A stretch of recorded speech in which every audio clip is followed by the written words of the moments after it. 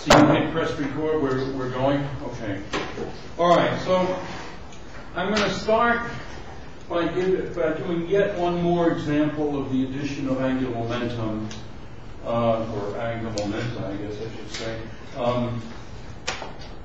This is the case that occurs all the time in atomic physics. Namely, if you simply have an electron, then it's going to have both orbital angular momentum and this intrinsic spin. Of course, we keep talking about this spin, but just between you and me, I don't think anybody understands what electron spin actually is. So that's a big embarrassment, which we'll just pass over because we can handle it mathematically, and it's in agreement with experiments. So let me just mention, by the way, I've started to put the second homework assignment on the web page, but I only have one problem up so far. I'll, in the next few days, put up some other problems. In case you wonder what that funny square root is, just remember that j plus or minus is j1 plus or minus I j2, and so j plus j minus, which is j1 plus I j2 times j1 minus I j2, is equal to j1 squared plus j2 squared, and then minus I j1 j2. But the commutator of j1 j2 is I h bar j3, so this is equal to total j squared minus j3 squared plus h bar j3. Right. And consequently, taking the matrix element of this in the state Jm,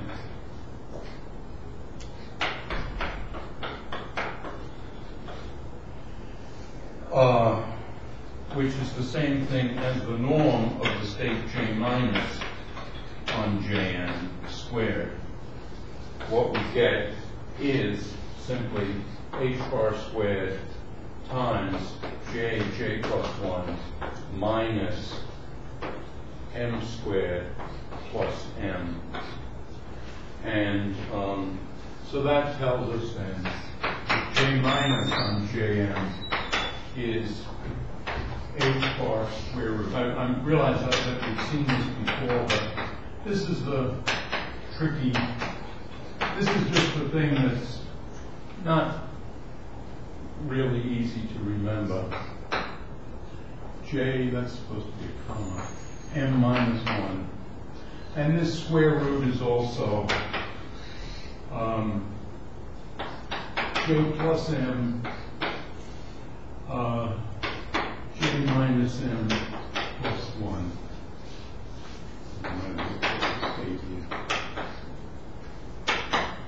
Okay, so that's how you remember the norm. I was actually doing one of these problems, and I didn't have that formula within reach, so I just derived it that way. I just thought I'd mention to you that it's not really mysterious. You can find it in that way. So, an electron, or for that matter, a quark or a neutrino, will have automatically an orbital angular momentum described by an operator L, and a spin angular momentum described by the spin operator, which is just h bar over 2 times the Pauli matrices. And its angular momentum eigenstates are Lm, direct product with 1/2 plus or minus. That's the clearest way to think about them. On the other hand, the total angular momentum, J plus L, we have eigenstates of J squared, J3 or Jz, L squared, and S squared. And these states I'm just going to write now as Jm, and of course they'll really be Jm, L, and 1/2. But the L 1/2 and 1 follows are going to be spectator variables because they're not going to change.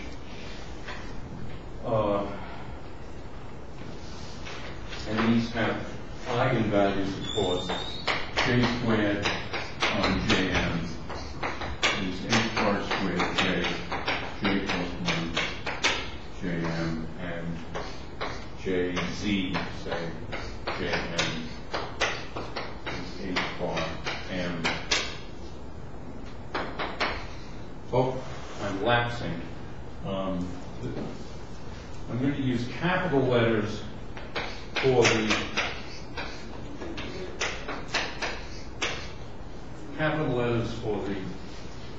combined quantum numbers of J squared and J3.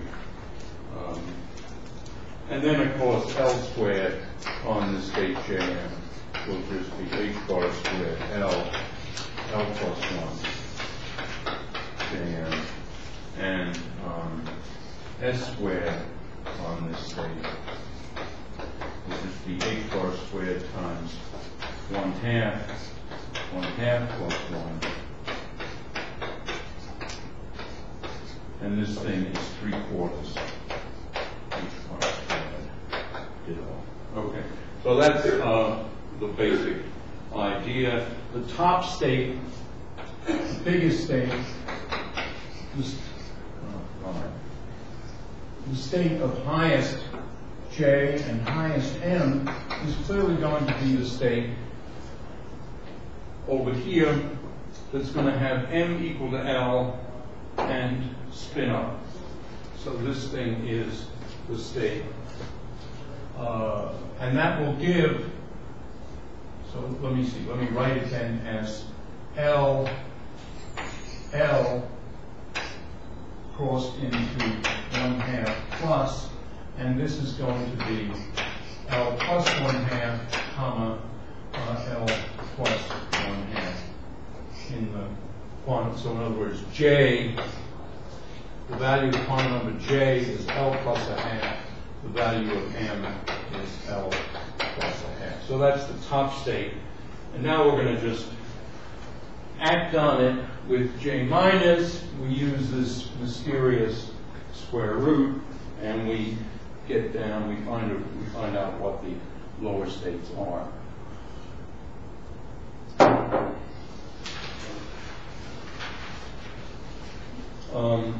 I put these notes, by the way, on the web page last night. So what we get, I don't know quite where to start this thing. J minus then on L plus 1/2, and by this is what I mean as Jm, is going to be equal to h bar square root. And if you do the arithmetic here, this of course the arithmetic I screwed up in the early part of an earlier lecture. You get 2L plus 1 times L plus 1/2 L minus 1/2. So this identifies this state once we say that this is the same thing as L minus plus S minus acting, and it's acting on the state LL 1/2 plus, which is what this thing is. Okay? And so that is equal to L minus on LL times 1/2 plus LL S minus on 1/2 plus. And that is equal to, it turns out, again, if you use the square root formula and do the arithmetic right, square root of 2L, L minus 1, 1/2 plus LL, H bar, 1/2 minus. This was the arithmetic that I got wrong last time. Okay, so what does this tell us? This tells us that this state here can be obtained by dividing all this by h bar and this square root. And so what we get, maybe I'll be able to use, what we get is L plus a half, L minus a half is equal to 1 over the square root of 2L plus 1 times square root of 2L, L minus 1, 1 half plus LL, 1 half minus. All right, so this fraction, this divided by that is 1 pletch, and 1 over the square root is another pletch. Any questions? By the way, I'm going to ask, I had dinner with a new member of our faculty who specializes in teaching techniques, and I, over dinner, said to him, boy, having trouble getting the students to ask questions in class. And he said, well, try the minute question. And the minute question is that at the end of the hour, I want you each to take a piece of paper and write down a question. Don't sign your name or anything, just an anonymous question, and then pass them forward, and I'll try to answer them at the beginning of next class. Calls those things a minute question, and presumably have a minute to work out the question. Not that I compute time to that accuracy. All right. So we can just repeat this, though. Now we know what this is, so we can act with J minus on it. And so we act with J minus on L plus a half, L minus a half, and again using this square root formula up here.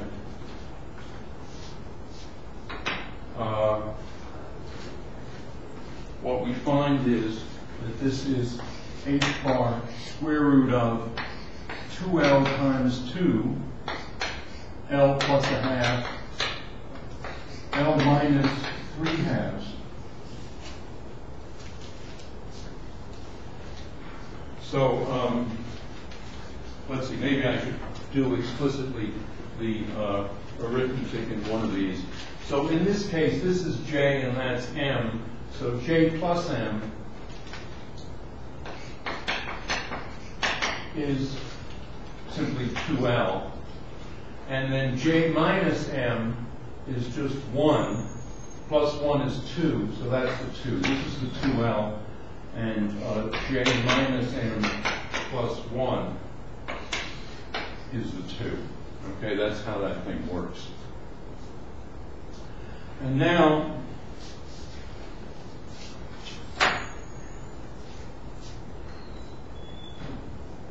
that, of course, is equal to, since J minus is equal to L minus plus S minus, that's equal to that on this state, L plus a half, L minus a half, and that's all this stuff.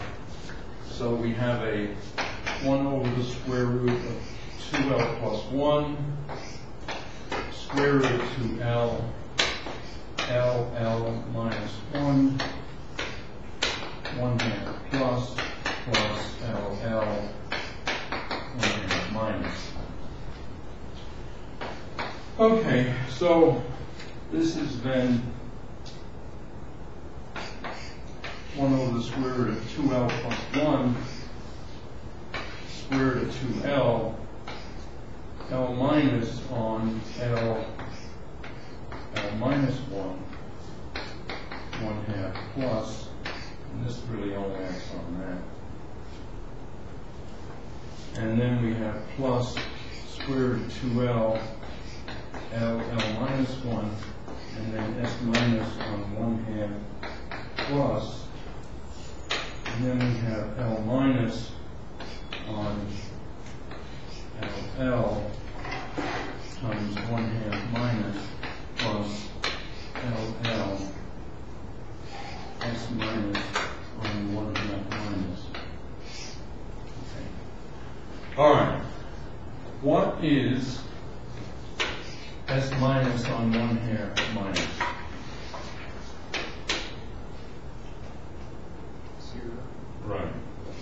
It's 0 because it would have to lower this value of -1/2, minus stands for -1/2, down to -3/2, but a spin 1/2 particle doesn't have a state of -3/2.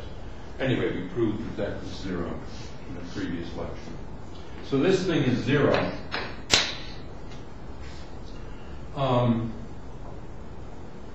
This one, we've already figured out what this does. S minus on 1/2 plus is just equal to 1/2 minus.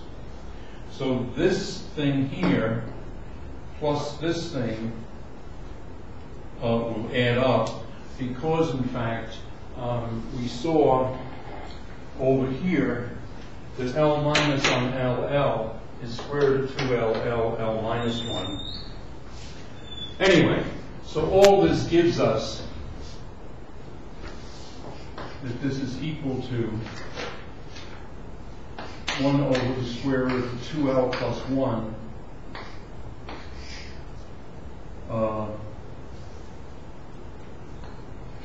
square root of 2L. Did I leave out some H bars? I think so. Yeah. Are they in the notes? Wow, I left them out in the notes too.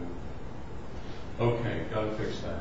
Anyway, there are H bars all over here. In fact, what I can do to cure it is just put an H bar over here. So I'm just going to call that H bar. The J minus always generates an H bar.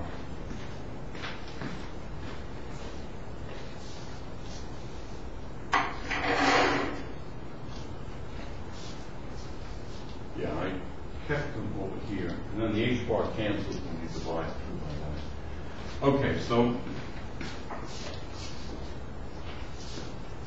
over here what we have then is that times the square root.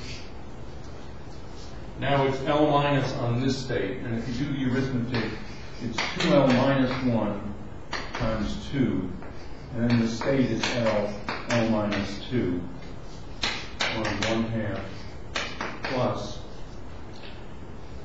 And then we get this state twice, and so that turns out to be plus 2 square root of 2L, L minus 1, 1/2 minus.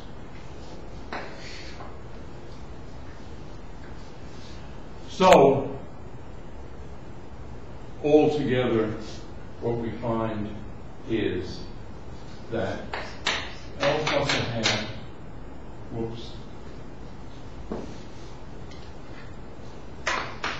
L plus 1/2, L minus 3/2 is equal to 1 over the square root of 2L plus 1 square root of 2L minus 1 L minus 2 1/2 plus square root of 2 L minus 1 1/2 minus. Okay, so that's the second state down.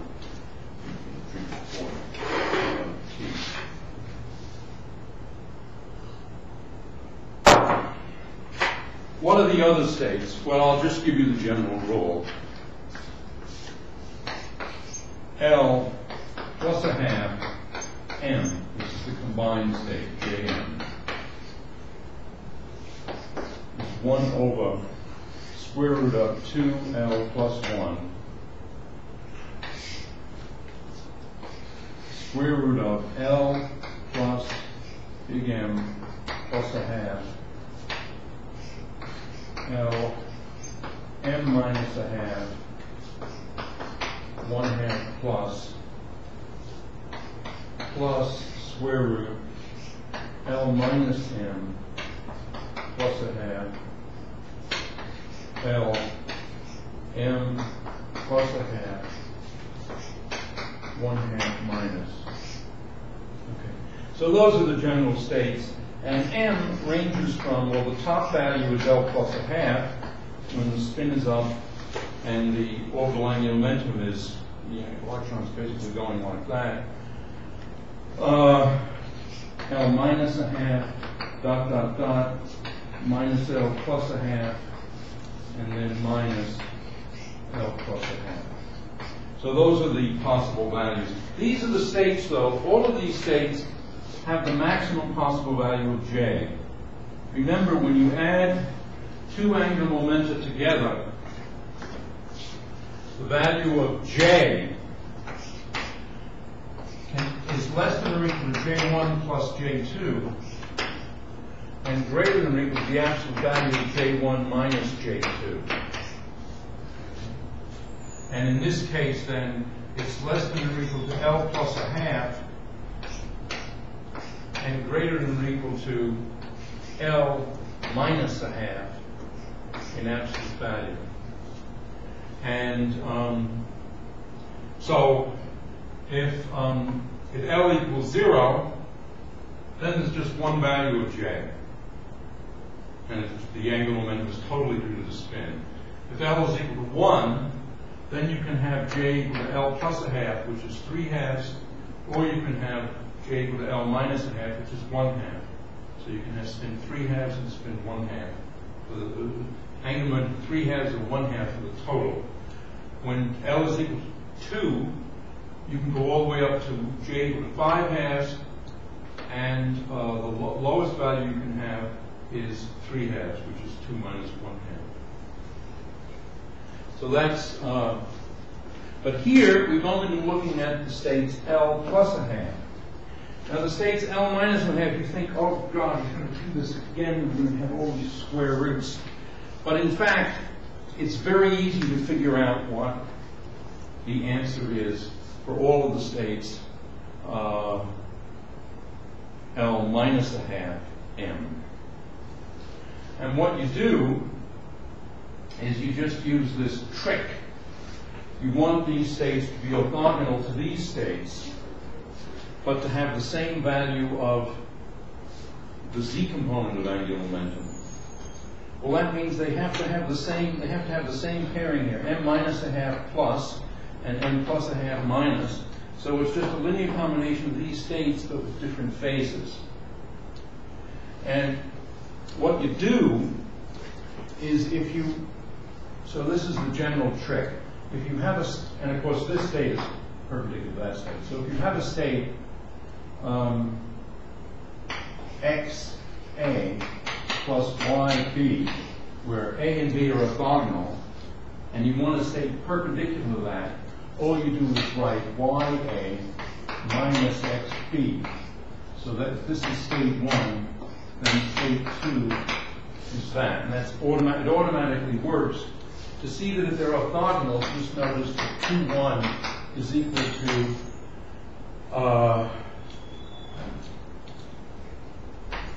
XY star AA minus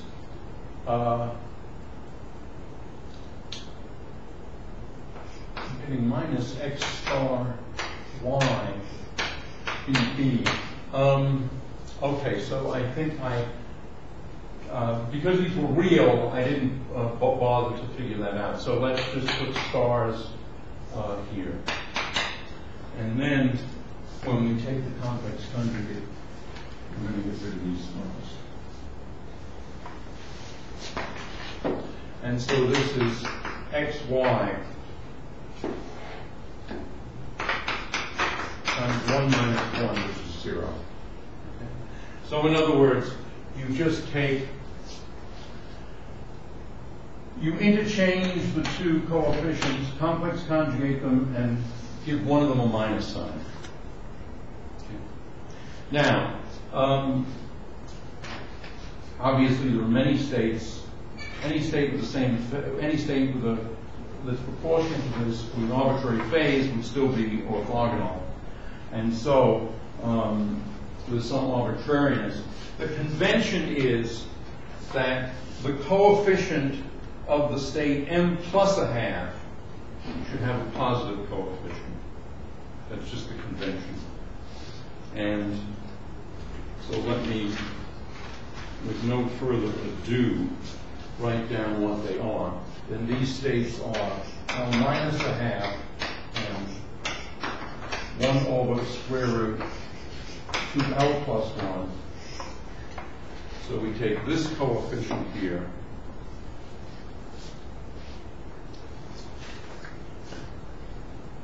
I'm sorry, this coefficient, and put it in front of this state. So we get square root of L plus M plus 1/2 on L N plus a half 1/2 minus square root L minus M plus a half L M minus a half 1/2 plus. So those are the other states. And this convention, the idea here is that you sort of have, you give J1 a privileged state. J1 is L in this case, and J2 is 1/2. And so since it's privileged, the case where it keeps all of its z component of angular momentum, that one you give the plus sign to, and the minus sign to the other, and then you're obliged to switch the two factors.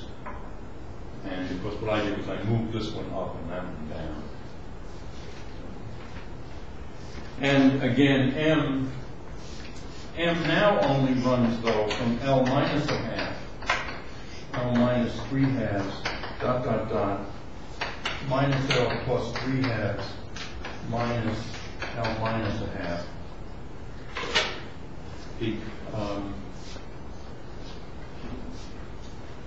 Because the maximum value of J, of course, the value of J is L minus a half. All right, does anybody have a question about these problems, this technique?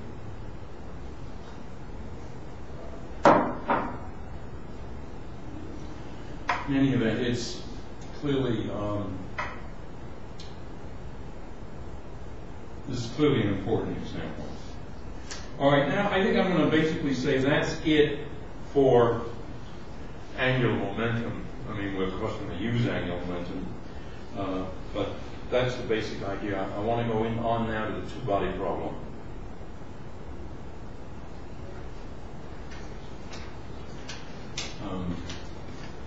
Many lawyers go into divorce law and make a lot of money on the two-body problem, but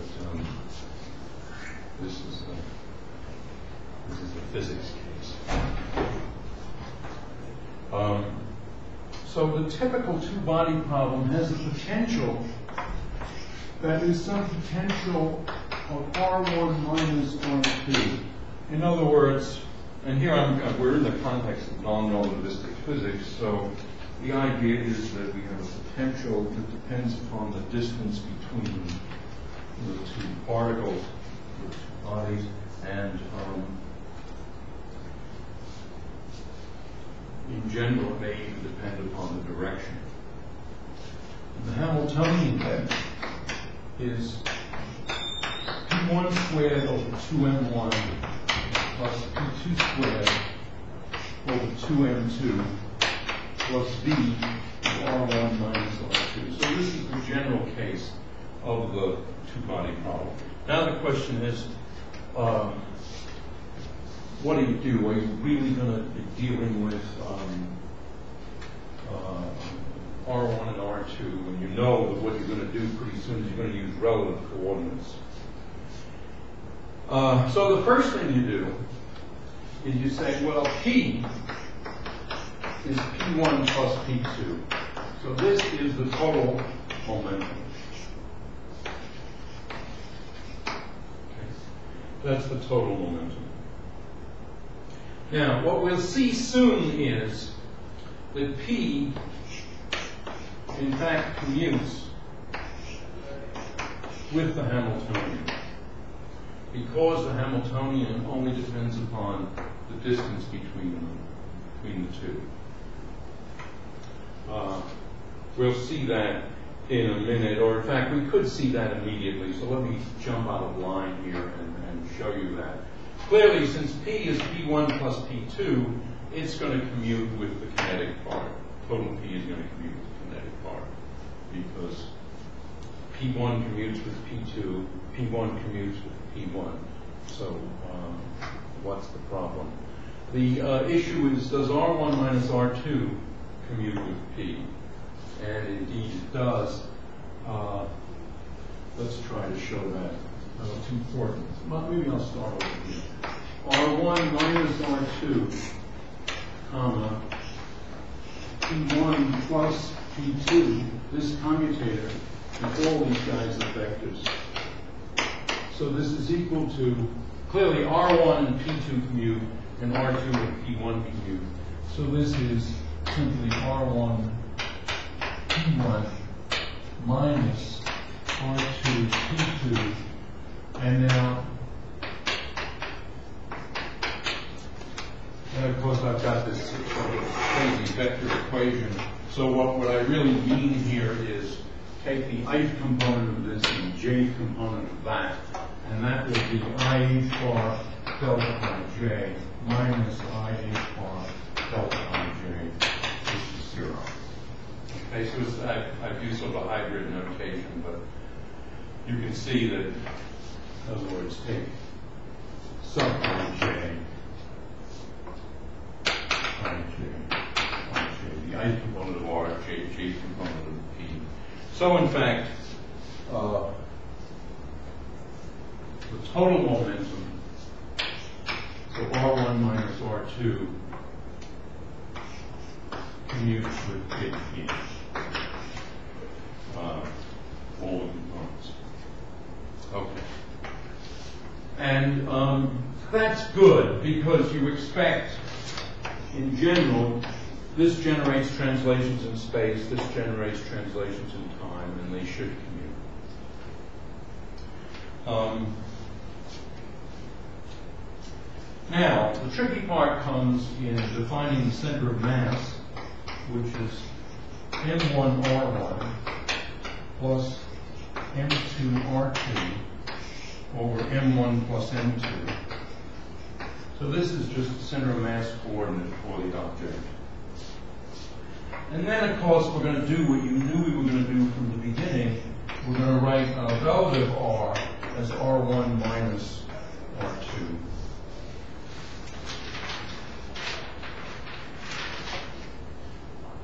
And we're going to talk about a relative momentum. And the relative momentum is a little bit tricky. It's M2 P1 minus M1 P2 divided by M1 plus M2.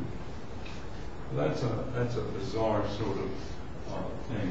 But what's good about it is the following, that Ri Pj then is R1I minus R2I commutator M2 P1 J minus M1 P2J, all that divided by M1 plus M2.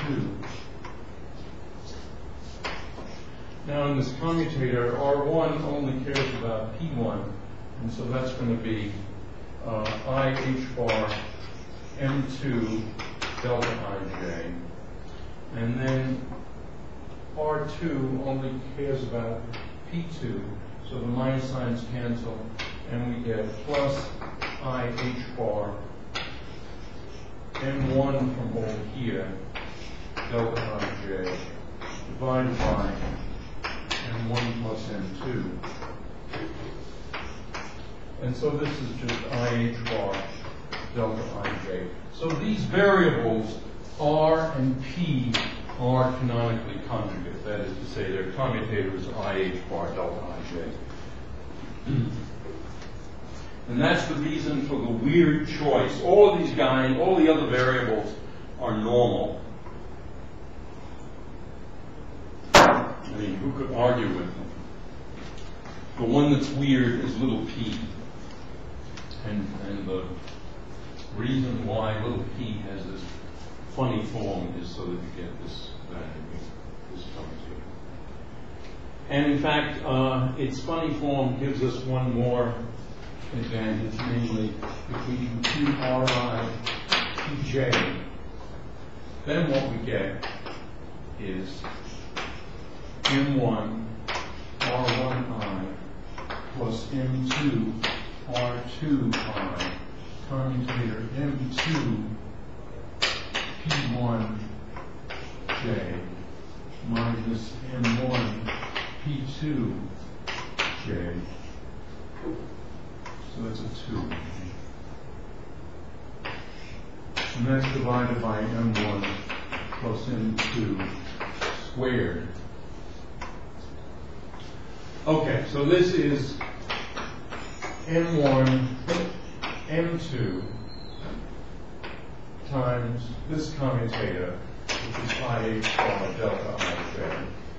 And then you have minus M2, M1 delta IJ IH bar. You've got all this divided by that, and that's just 0. So big R and little p for you, which is what's important. You want that. On the other hand, big R and pj, this gives us M1 R1I plus M2 R2I in union with P1J plus P2J divided by M1 plus M2. And so these are little p's, okay? I sometimes get carried away here. Let me take this. So R1I commutator P1J is IH bar delta IJ. So that's M1 IH bar delta IJ. M2 with P2 is also IH bar delta IJ, but now M2. And then all of this is divided by M1 plus M2. And so the answer is IH delta IJ. So big R, the center of mass, and the total momentum are canonically conjugate. And of course, that's exactly what we want. And then finally, what I just proved here was that the relative Ri with big Pj is 0, and that's exactly the thing I proved at the beginning. So that's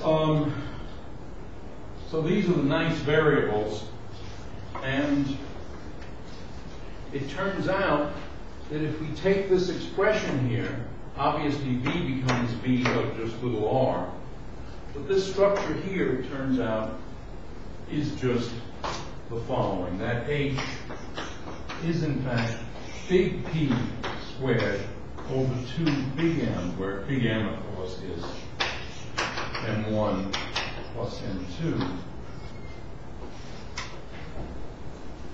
and then plus little p squared over 2 mu, where mu is the reduced mass, plus b of little r. And mu is the reduced mass, which is M1 M2 over M1 plus M2. Now I've skipped showing that, but that's going to be a homework problem. Of course, it's hardly a, you can find, you can either do it yourself or you can look it up on the web somewhere.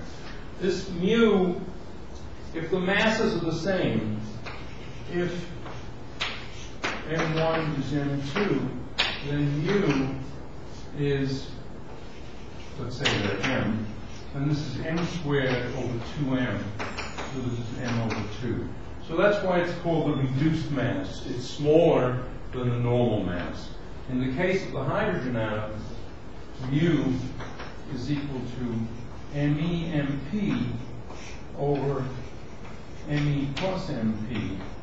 And now if you divide by MP, you get Me divided by 1 plus ME over MP. Well, ME is half an MeV, MP is around 940 MeV, and so this is just like 1 over 2,000. So the thing is reduced by something like 1 part in 2,000 for the case of the electron around hydrogen. Okay, are there any questions about that?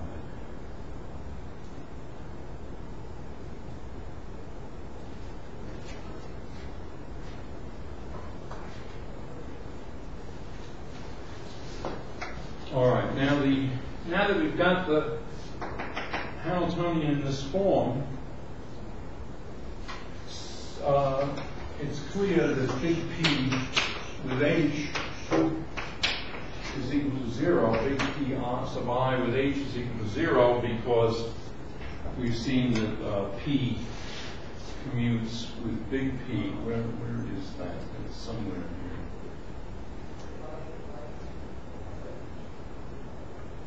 Curious, don't I have that down there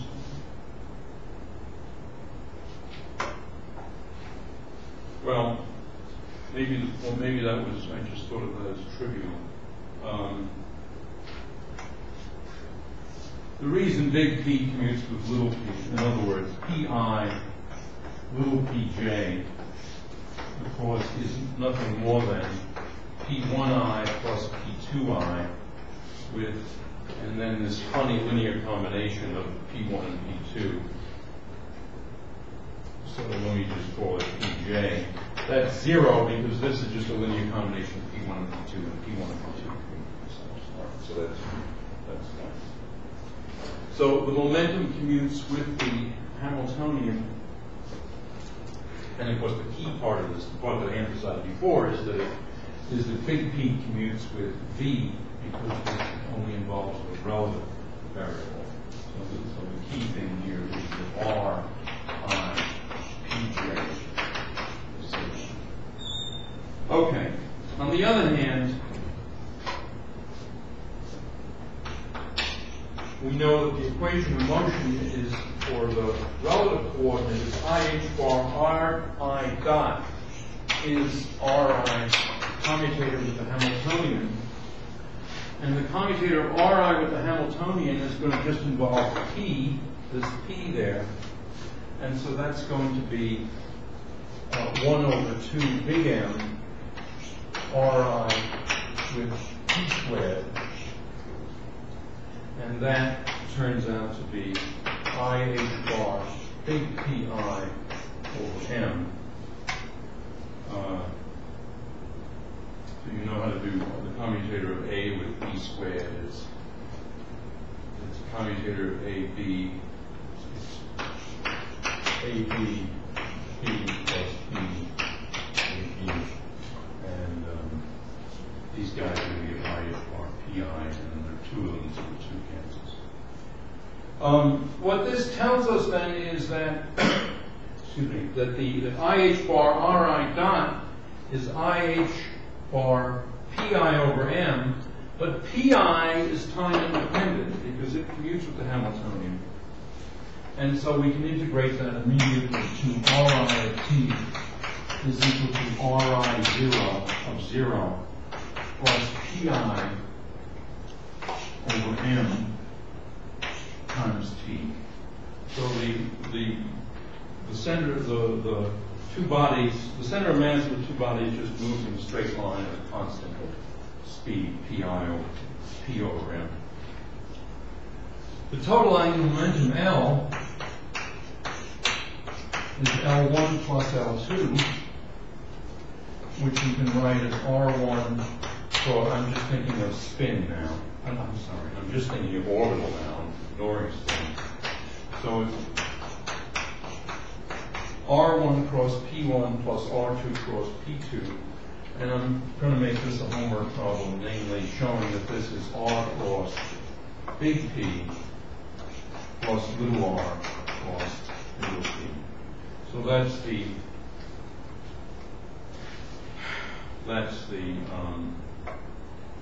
total angular momentum. It's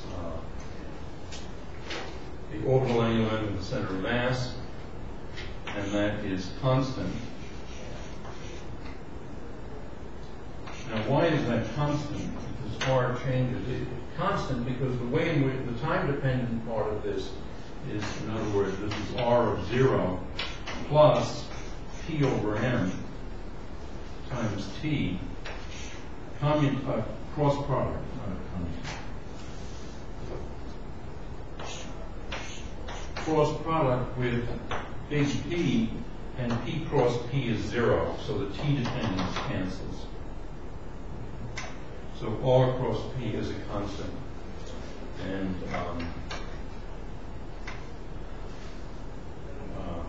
so we're just left with R cross P. And whether R cross P is a constant depends upon what this is. In other words, if this is a function only of the distance, only the length of vector R, then R cross P, little r cross P will also be a constant. It'll commute with this. But if this is a vector, if the dependence is vectorial, then R cross P will be a constant. All right, so that's the end of that. These notes are also online. So are there any questions? We're chewing up a lot of material here.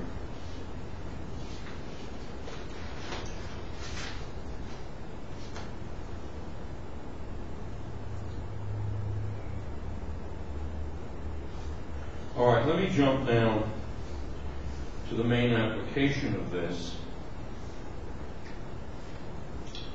The main application of this, of course, is that we've got this H, which is the form P squared over 2 big M plus this structure. And so we can say that H is equal to big P squared over 2 big M plus P squared over 2 mu plus B of R. And these are all vectors. Now, what one says then is that since P is a constant, I guess we can just call K is equal to P squared over 2M. And we can then say that this is sort of big H is equal to that. Unfortunately, I don't have another. Maybe I should call this H. All right, I'll write this as HB for big. And so then I can say HB is K plus little h. And little h here is going to be P squared over 2 mu plus B of R. And so this is the part that's the hard part that one needs to solve. And now the case of central potentials is the case in which V of R is only V of the length of R. And in other words, there's a symmetry, namely that the central potentials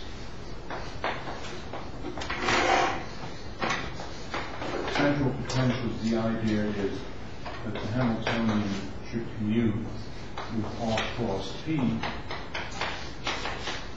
so that means that V of R should commute with R cross P, and so V of R is just V of the distance. So it's, and that's the case for, that's approximately the case for hydrogen, because the vectorial part comes through by the magnetic moment proton and so forth, and the interaction with the spin with the magnetic field of nucleus and so forth, and it was a very small effect. So the first thing to do for a central potential problem is to consider the case, is to work out this case. So that's what we're going to be looking at. And now, if we were Greek, I would keep this mu here, but we're, as far as I can tell, none of us is Greek. Some of us might have Greek, partly Greek.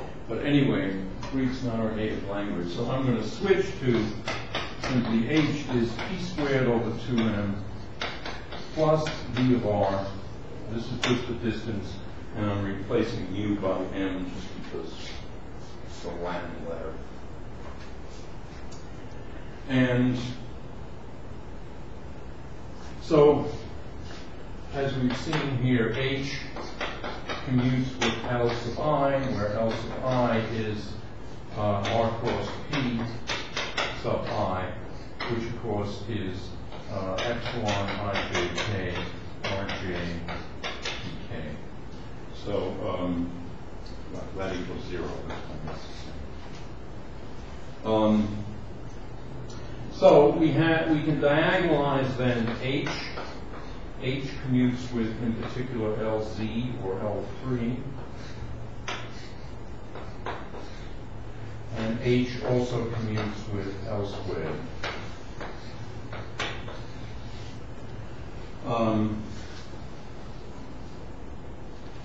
So we have three eigen. By the way, the reason why since H commutes with L, it obviously commutes with L squared, okay? But the L's don't commute with each other. In other words, Li, Lj is of course I, H bar, epsilon ij k. Okay. And so we need to pick one of the L's to diagonalize. So our three compatible commuting Hermitian observables are H13 or LZ and L squared. And as we know then, the values of LZ will be, we'll call these things, when we call them NLM, this will be H bar M, NLM. L squared on NLM will be H bar squared L plus 1, NLM. And then we'll be saying the E, and in general E, well, let me see, what I want to be saying is H on NLM will be E of N and L, NLM. E doesn't depend upon M because H commutes with L, and consequently H commutes with L minus, and L minus lowers the value of M. So you so in other words, H on L minus NLM is going to be the same as L minus NLM, whoops, H NLM, and that is ENL. Well, in general, it would be ENLM, L minus NLM, and this tells us then that L minus on NLM has the eigenvalue ENLM, but this is also, since L minus is proportional to in other words, L minus on NLM is H bar complicated square root NL N minus 1, and so canceling the square roots, we get H on NL N minus 1 is ENLM NL N minus 1. And I'm using this to do that, and this to do that. And that tells us then that, but we would also say that H on NL N minus 1 would be E NL N minus 1 NL, and so we have then that ENLM equals ENLM minus 1. So E can only depend upon NL. Now, in the case of hydrogen, there's another symmetry, which, God, I don't remember what the name, I'm not good with names. Anyway, there's some name attached to it. Schwinger did some nice work with that. I don't know if he was the first, he probably wasn't the first to notice the symmetry of it. But he might have been. All right, well, anyway, this is the general structure of the central potential.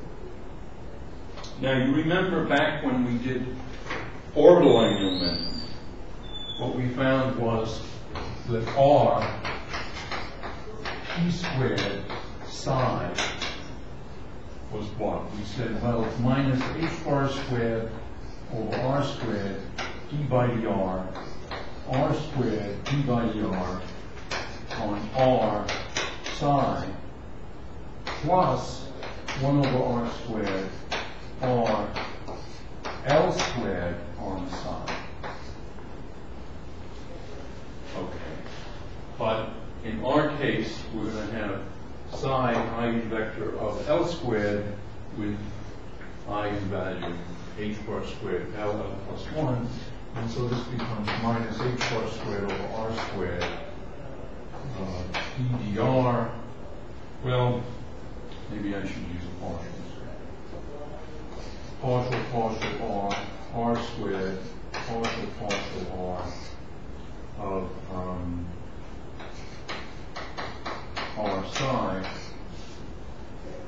plus h bar squared over r squared r psi. So that's what p squared is going to be. And so our total Hamiltonian equation then is going to be R H, and let me replace psi by, so let me just say psi, which is NLM state.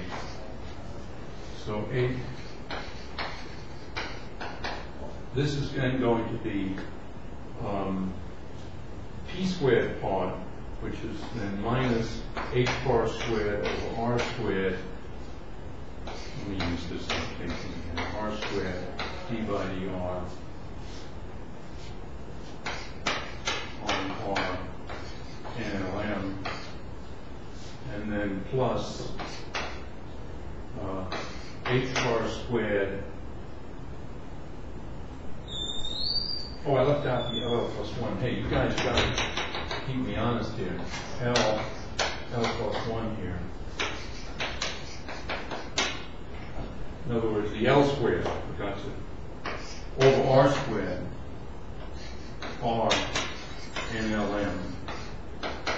And then there's the V term, and that's V of R, R, N, L, M. Okay, so that's our stationary state Schrodinger equation. And of course, we expect that this then is equal to ENL R NLM. So the equation is that this is equal to all of that. So the energy times the wave function, in other words, in psi is equal to that. So R psi, which is psi of R, is equal to R NLM. And that's equal to then an R derivative, an angular momentum term, and a P. Should there be a 1 over 2? Thank you. Right. This was P squared, and so when we actually go to have the Hamiltonian, we have it's p squared over 2m. There's a 2m here, and then we just have b. Yeah, that was. I think it's right in the notes. Yeah, it's correct in the notes. I just wasn't using the notes. I was just bringing it. It's always dangerous when I'm waiting. So this thing. Okay, well,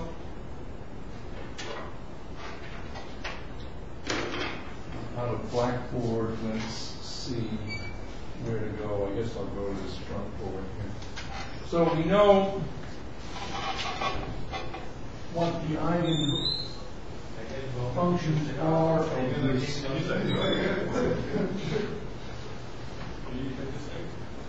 of this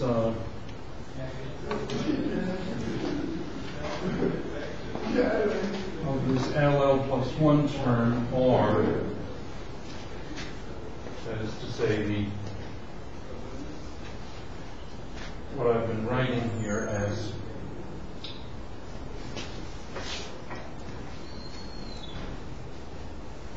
all right, let me just follow the notes.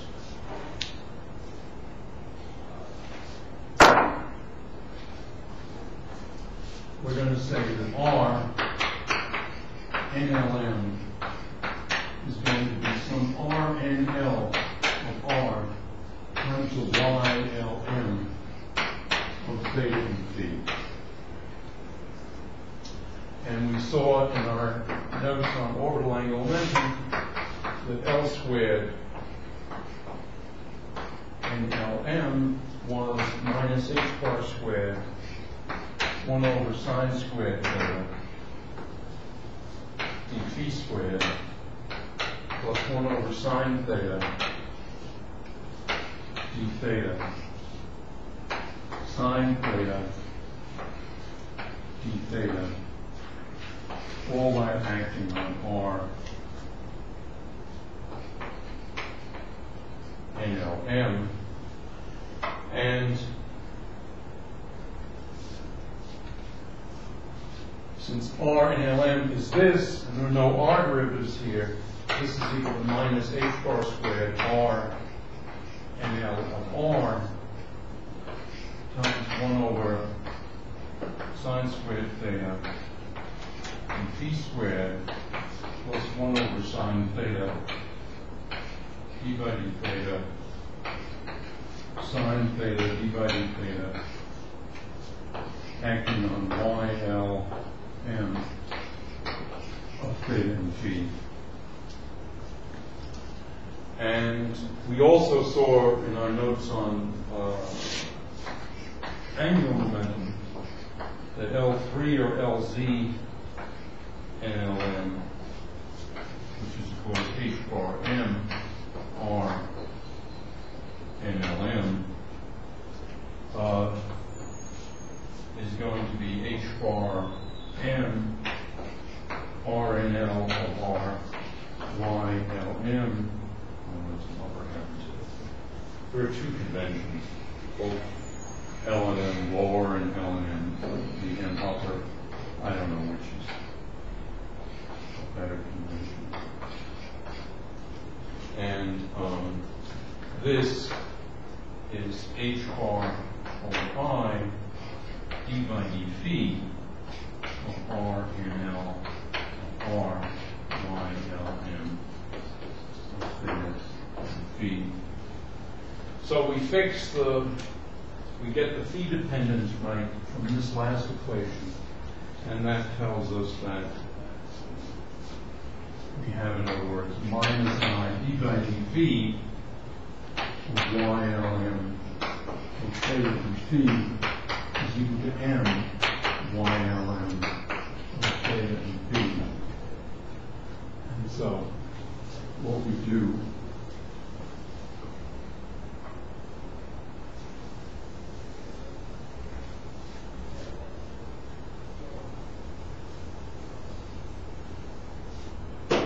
is we're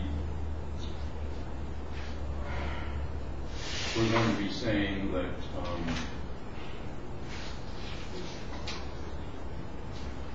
well, with the dependence of YLM upon, here, let me skip a couple of equations. In other words, we solve this by saying that YLM of theta and phi is some PLM of theta e to the IM phi. So that satisfies this equation. Then once we ensure that we have this and we substitute into this equation, what's left is m squared over sine squared theta YLM.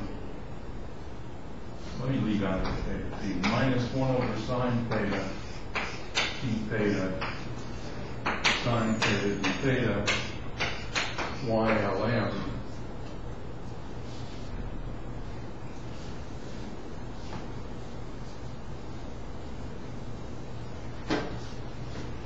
is equal to L plus 1 YLM.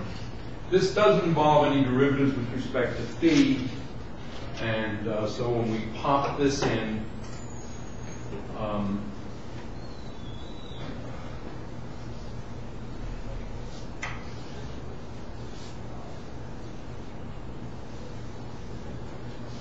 effectively this just becomes the same equation with a p here, a p there, and a p there.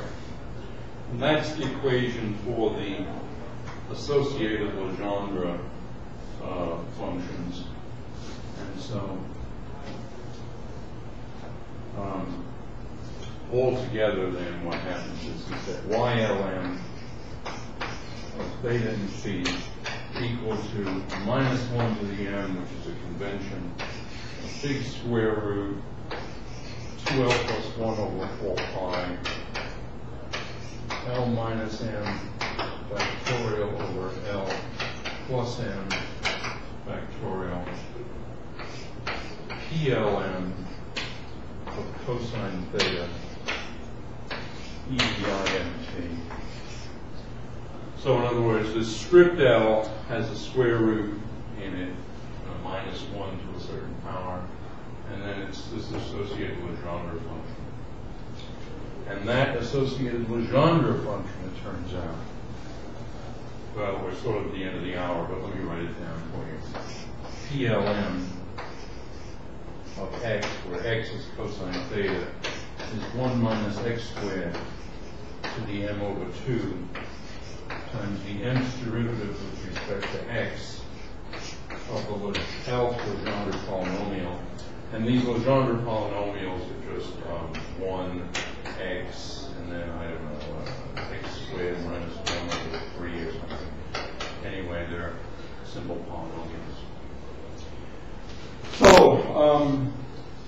in fact, there's a nice formula due to Rodriguez for this PL. PL of x is minus 1 to the L over 2 to the L, L factorial, TL, dx to the L is 1 minus x squared to the L. So that's the nice formula there. And the reason for these crazy square roots is that so YLM integrated over the unit sphere is unity, or that they're orthonormal over the unit sphere. All right, so let's quit. Any questions? All right, why don't you take a few seconds from, yeah.